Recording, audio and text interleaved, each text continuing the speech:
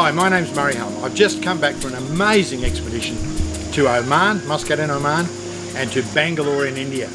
And I've seen two of the most amazing farms built by one of my amazing students. Sorry to keep using the word amazing, but it was just an amazing experience to go there and see these farms, which are a complete vindication of our methodology in farm construction and aquaponics generally.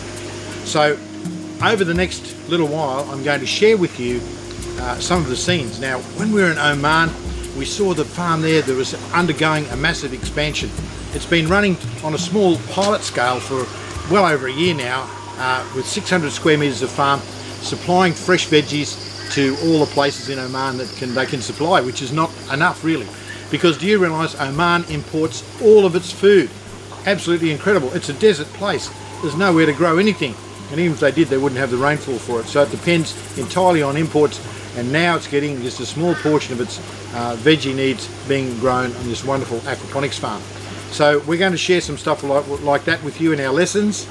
The other thing I want to talk to you about is India. We then moved on to India and we're there for a week in Bangalore, and this farm, which covers a whole acre, that's 4,100 square meters in actual fact. It's a big farm. It's got 5 modules built inside.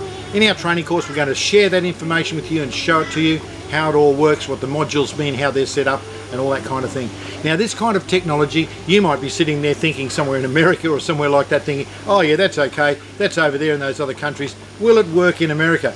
Of course it will work in America. It works everywhere in the world, as we're seeing. In actual fact, in America, there are dozens and dozens and dozens of successful aquaponics farms. So we just want to share this information with you. Get ready, come to our training course. We've got one starting on March the 11th. That's our online aquaponics design course.